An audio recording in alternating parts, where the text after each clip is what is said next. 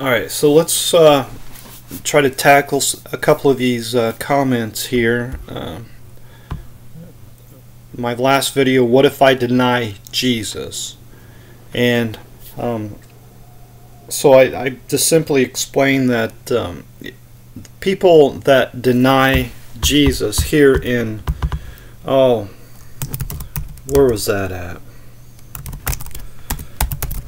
Let's find it real quickly. Matthew 10. But whosoever shall deny me before men, him will I also deny before my Father which is in heaven. So, what this simply means is those that deny Jesus are those that are not saved. Okay? This does not mean you will lose your salvation. And I simply point out that Peter denied Jesus 3 times, and he never lost his salvation, right? And this is, I mean, you should, if you don't know this about Peter, I don't think you know anything about the Bible at all. So, just to hammer this point home, let's go to John 17. Jesus says, while I was with them in the world, I kept them in my name. Those that thou gavest me I have kept, and none of them is lost, but the son of perdition, that the scripture might be fulfilled. The son of perdition here is Judas Iscariot. So of them that he was with while he was in the world, among them was Peter. And Peter never lost his salvation. He was never, I mean, he was lost until he was found, right? I mean, but he never lost his salvation.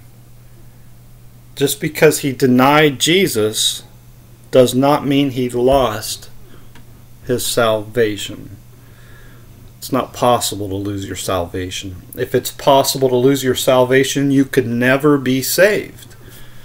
The point of being saved is being saved. It's illogical to say you could lose your salvation and be saved at the same time. Okay, so that was that. Just I guess a quick summary. And so MC Scorpio says, if you deny Jesus, you deny the Son, S-U-N. All right, and so I don't know if there's anything I can, if that's not a misprint, I don't know what to tell you, buddy. All right, I guess if I could help at all, I'd like to help everybody, really. I don't think that's the one I'm looking for, is it? They shall hunger no more, neither thirst any more, neither shall the sun light on them, nor any heat.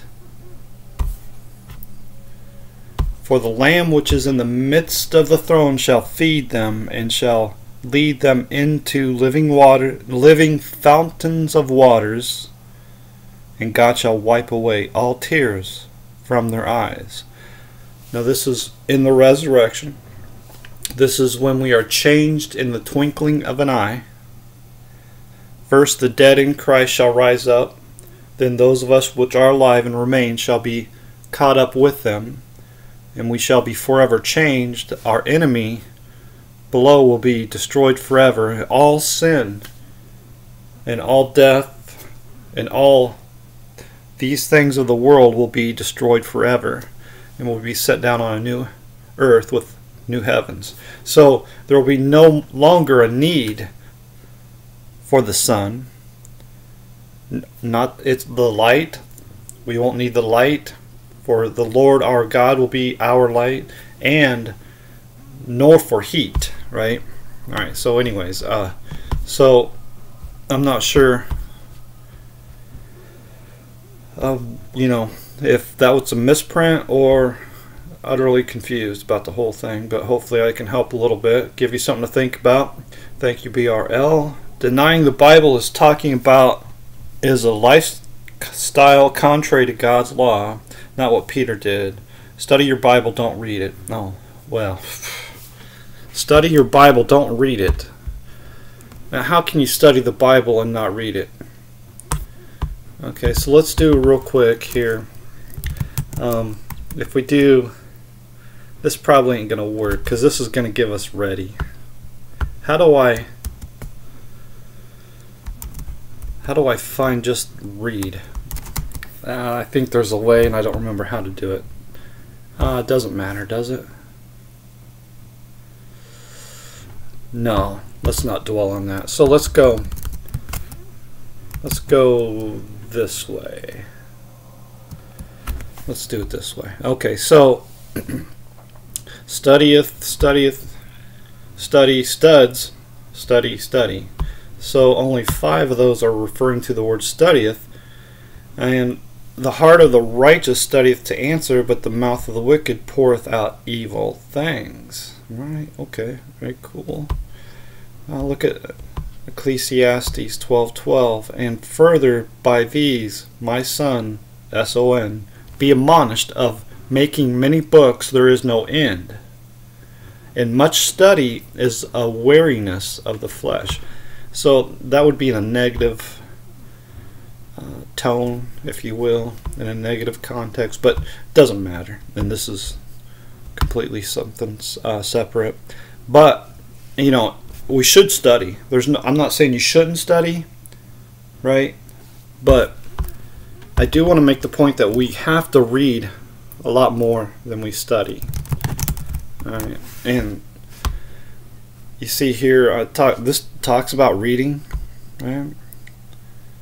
And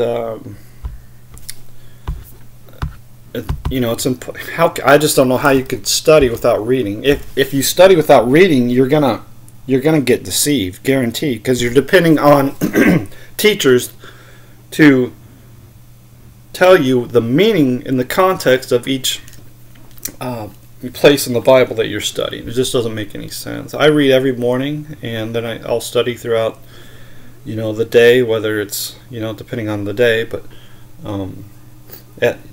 you know, in particular at night. So, and then these questions that people, or these comments that these people here are giving me, and then of course in the comment section, or then the thing up here when I respond to other people's videos, and, you know, for example, somebody's trying to tell me in Revelation 6 talking about the Antichrist.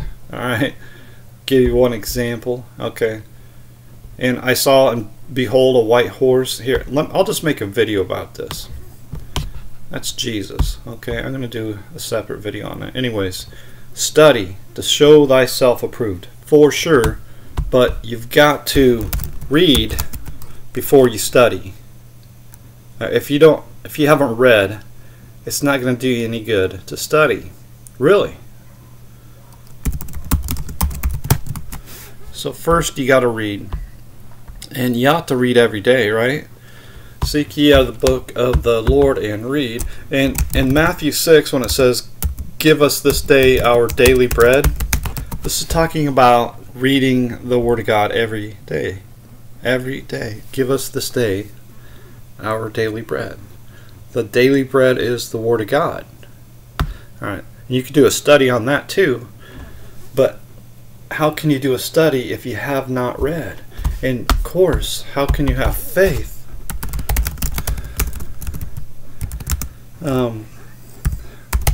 What is that verse here?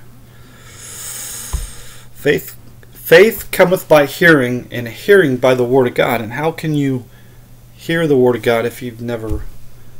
It all starts with the Word of God. So to me it doesn't make sense. You don't want to read...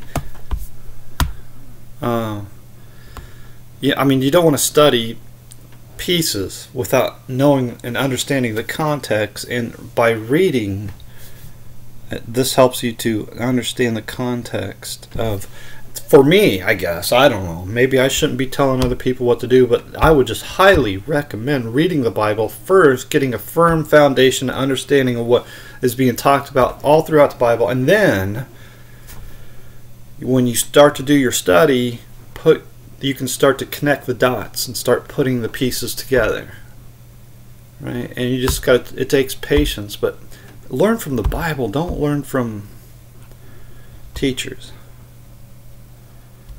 when it comes to studying, in my opinion. And the reason I say that is because I've been deceived for so much of my life that I'm just not gonna take it anymore. I want to know what the Bible says. And so, like, when I'm teaching others, I want to have my focus on, hey, read the Bible. All right, it's not listen to me, it's read the Bible. And to me, there's a complete difference between the two. And because I see this from a lot of people, they try to force their doctrines and ignore the Bible. And in the next video I'll get into that. And same person. There's more to denying Jesus than what Peter did. If you call yourself Christian and live contrary to God's word or law, you have denied Jesus. Okay. Well, in the context of what I shared for you,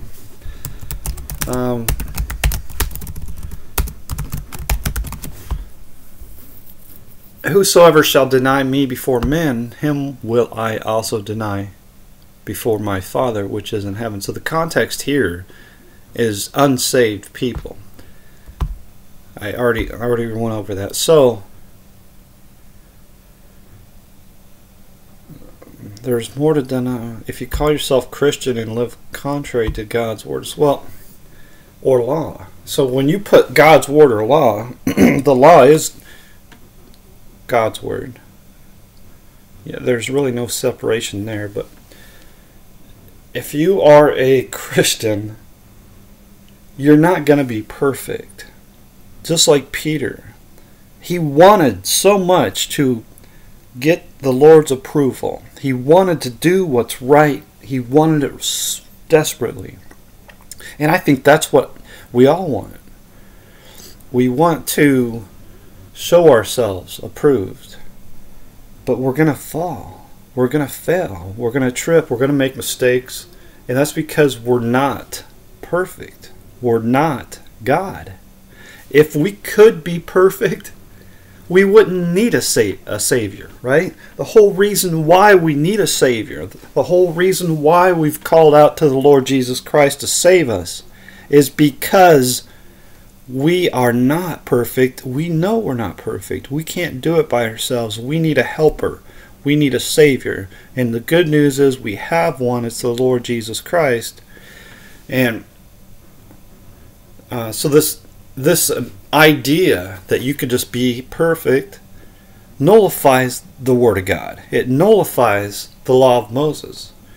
It nullifies the death, burial, resurrection, and ascension of the Lord Jesus Christ. It denies everything that He did. It rejects and makes vain everything that Jesus has done to suggest that you can be perfect. You can't be perfect. That's why we need a Savior. We recognize that. We realize that. And so what I see is a lot of the unsaved people are saying, well, oh, you're just using that as an excuse to go on sinning. Well, the problem is you, my accuser, also sin. And I know it. And God knows it, and you know it. You're not fooling me. You might be fooling yourself, but you're not fooling God, right? You're a sinner just like me. You're not perfect just like me. And this idea that we can be perfect is just utter deceit, because we can't be. That's why we need a Savior. If we could be, we wouldn't need a Savior.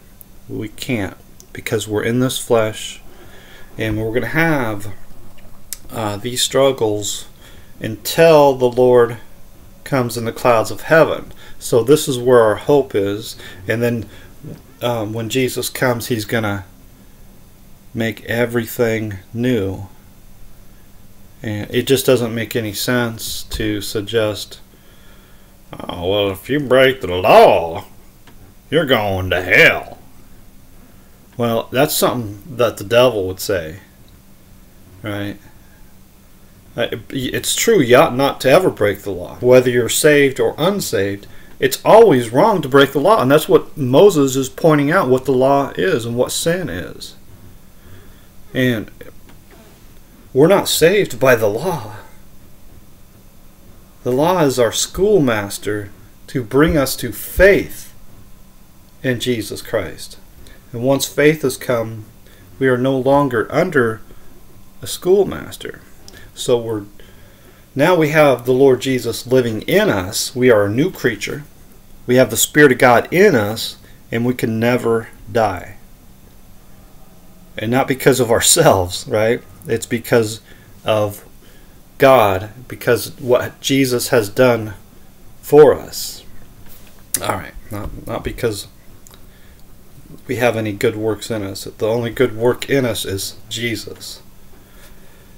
All right, so, and once saved, always saved is satanic teaching. Yeah, so the idea that you can be secure and have peace in the Lord Jesus Christ and put your rest and faith and hope in the Lord Jesus Christ, that's satanic, according to Iske. So, so his standard is that you got to be perfect and never make one single mistake. If you do, you're damned to hell forever. Well, that's true, except Jesus Christ offered his body that we should be forgiven of our debt. So we are freed from our debt forever. He paid, it's once for all. So he's already paid that debt. Right? So it's true that if you do sin, you're damned forever. But good news is we have somebody who paid the price, paid the penalty, and he paid for our soul. Alright, and so if you're thinking that you're perfect, you're not fooling me, you're not fooling God. It's hard for me to believe that you got yourself fooled. You know you're not perfect. You might pretend to be perfect, but you're not perfect. If you were perfect, you'd be God. Believe me, you're not God. People, no, there is no such thing. Whosoever shall believe in me shall not perish, but have everlasting life. How can you have everlasting life and not and die? How can you have everlasting life and lose it? If you could lose everlasting life, it wouldn't be everlasting life. Right? He that believeth on the Son has everlasting life. Well, we have it right now. This is not something that's coming later. We have everlasting life right now. We that are saved. So if you don't have it right now, you're in trouble. You're in big trouble. And your only hope is to put your faith in the Lord Jesus Christ and to stop trusting yourself. Because, look, you're not going to be able to do it by yourself. You can't do it by yourself. And that's what we that are saved realize and recognize, that we need a Savior. And you need a Savior. People who perished in Noah's day were once children of God, till they sank deep in the pool of sin and couldn't take heed to God's word. So That's interesting that you bring that up. So we go to Hebrews 11. And we talk about Noah when he built the ark, the boat that was going to get everybody and his family out of that wicked world. God delivered them. Oh, how'd I do that? Interesting. Okay. Where am I at here? There we go. Verse 7. By faith, Noah, being warned of God of things not seen as yet, moved with fear, prepared an ark to the saving of his house, by the which he condemned the world, and became heir of the righteousness which is by faith. It's always been about faith. Alright. Now, that's point number one. Point number two, till they sank deep in the pool of sin. Ooh, buddy. The pool of sin. That's kind of cool, huh? Pool of sin. Except, see if I can find it. Oh, I don't know if I can find it. I can't find nothing in the Bible. Put myself on the spot like this. For until the law, sin was in the world, but sin is none imputed where there is no law. You're not under the law, but under grace, dummies. Talk about. Did anybody read the Bible anymore? We're not under law. Shall we sin then because we're not under the law but under grace? God forbid. Look, just read the Bible, guys. I mean, come on. What shall we say then? Is the law sin? God forbid. Nay, I had not known sin but by the law, for I had not known lust except the law had said, thou shalt not covet. So, I guess the point that I'm making here is the law of Moses came after the flood of Noah. Alright, and so if you understand that, hey, without the law, there is no knowledge of sin. Alright, that's kind of what, if I could summarize simply, that's the point that I want to make here, that there was no law of Moses. There was no knowledge of sin in the days before the flood. Alright, the law of Moses came well after the flood of Noah. Alright, and so these guys before the flood had every opportunity that they could possibly ask for to be able to do it on their own, and they screwed it up. Big time. They were given the opportunity to live hundreds of years. I mean, more. Imagine the possibilities. If your life expectancy was 900 years, wow, man, you would have this. We would all have this tremendous opportunity to figure out how to save ourselves and to have everlasting life. And to live perfect lives forever and ever. And they couldn't do it. They screwed it up and they went crazy and they made a muck of the whole world. That's proof. That's evidence that we can't do it on our own. We need a Savior. We're gonna, if we could lose our salvation, we would. We'd screw it up. It's this example after example after example after example. Going back even to the Garden of Eden, Adam and Eve. Look at, they had the opportunity given to them, and what happened? They basically were given one rule: don't eat the chocolate chip cookies on the kitchen counter, or excuse me, don't eat from the tree of the knowledge of the good and evil. And they did. They did it. They screwed it up. And now all these people are given the opportunity to live in nearly 1,000 years to get it right. And they couldn't get it right. They screwed it up. And so, I mean, there's just example. We go on all throughout the New Testament, man, and even till today, people are screwing it up. The good news is we have a Savior who was perfect, who knew no sin, and if excuse me, and if we believe in Him, we shall have everlasting life. Not because of what we did. We can't do it. It's because of what God has done for us. Okay. So Michael Brown says, we are all Bible reading Christians. We don't go after our brothers and sisters in Christ. It gives us a bad name, so take heed on who you spread the word to. Well, I would say, now hold on a second now. Let's just clarify a couple things, or at least one thing. Michael Brown says, take heed to who you preach the gospel to. Jesus says the gospel must first be published among all nations. So there's a little uncertainty into what you're saying there, Michael, and so you should be careful of exactly what you're saying. So what I'm saying is preach the gospel to everybody. Everybody. Sinners and those people that never sin, apparently. Preach the gospel to everybody, right?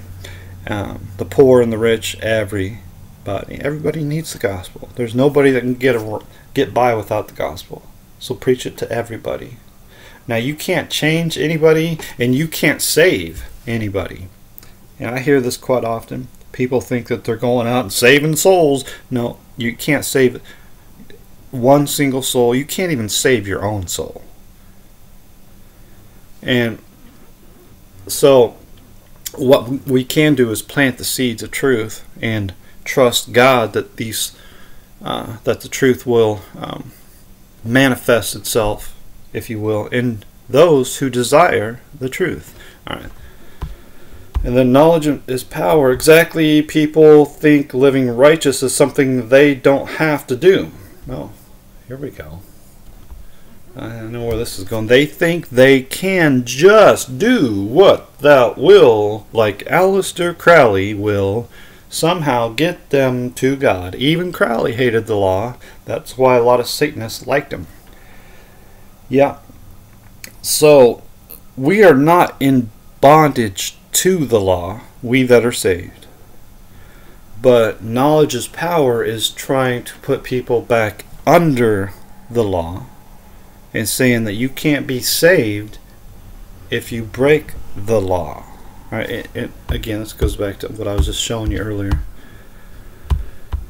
And what Paul talks about, look, just because we're not under the law doesn't mean we can sin willy-nilly. And I've yet to see anybody teaching this idea that, okay, you're saved, you can go sinning willy-nilly, it's okay. It's not okay. It's never okay to sin, whether you're saved or unsaved. And we that are saved recognize that it's wrong to sin. Otherwise, we would have never known to need a Savior. But because we know it's wrong to sin, and because we know we can't live life without sinning, we realize we need a Savior. And the good news is we have a Savior. It's the Lord Jesus Christ. So this whole thing about people believing the gospel of Jesus Christ, once saved, always saved, this idea that they can go sinning willy-nilly, hey, we can just sin. No, I don't know anybody that says that. The only people that say that are people that are preaching against the gospel of Jesus Christ. That's the only people. And just because you got a million people saying it doesn't make it true. You know, you got a million unsaved people teaching against the gospel of Christ. And look, I'll probably make another video, but on this particular subject, these people that preach against the gospel of Jesus Christ, they are teaching that, well, if you do more good than evil, you're going to be saved. And you're in big trouble. That's what you believe. All right, and I'll show that later. All right, so I guess that's it. I've ranted and rambled and mumbled and jumbled it for long enough. That's good enough. Thank you for the comments. Keep them coming up. If you want to continue this conversation, I appreciate it. I encourage it. Man, it's good to talk about stuff. It's good to think about stuff. It's good to have dialogue. It's all good.